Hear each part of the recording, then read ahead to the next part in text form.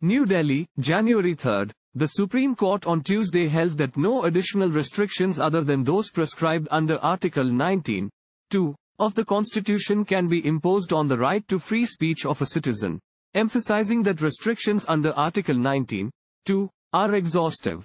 A five-judge Constitution bench, headed by Justice S. A. Nazir and comprising Justices B. R. Gavai, A. S. Bopanna, V. Ramasubramanian, and B. V. Nagaratna, delivered the verdict. However, Justice Nagaratna delivered a separate judgment.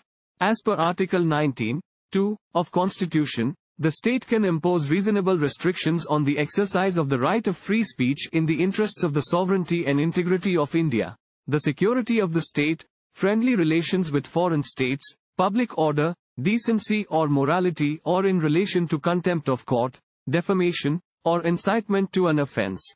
Justice Ramasubramanian, who authored the majority judgment, said, the grounds lined up in Article 19(2) for restricting the right to free speech are exhaustive.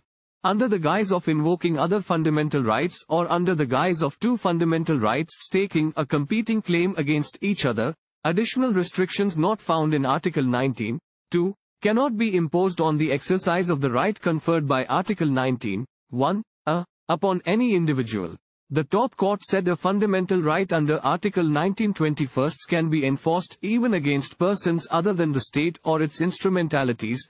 The state is under a duty to affirmatively protect the rights of a person under Article 21, whenever there is a threat to personal liberty, even by a non-state actor, he added in the 179-page judgment. One of the five questions referred to the Constitution bench said, can a statement made by a minister, traceable to any affairs of state or for protecting the government, be attributed vicariously to the government itself, especially in view of the principle of collective responsibility? On this, Justice Ramasubramanian said, a statement made by a minister even if traceable to any affairs of the state or for protecting the government, cannot be attributed vicariously to the government by invoking the principle of collective responsibility. Another question referred to the bench said, whether a statement by a minister, inconsistent with the rights of a citizen under Part 3 of the Constitution, constitutes a violation of such constitutional rights and is actionable as constitutional tort.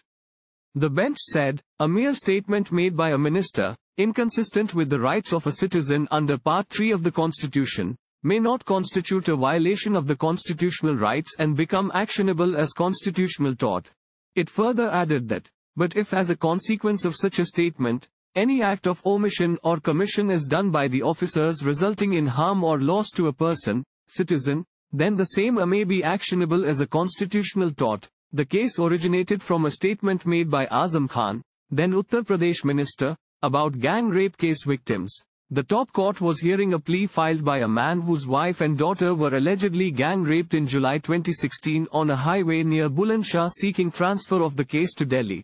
The plea also sought lodging of a case against Khan in connection with his controversial statement that the gang rape case was a political conspiracy. In October 2017, a three-judge bench referred the matter to the Constitution bench to decide various issues, which included whether a public functionary or a minister can claim freedom of speech while expressing views on sensitive matters.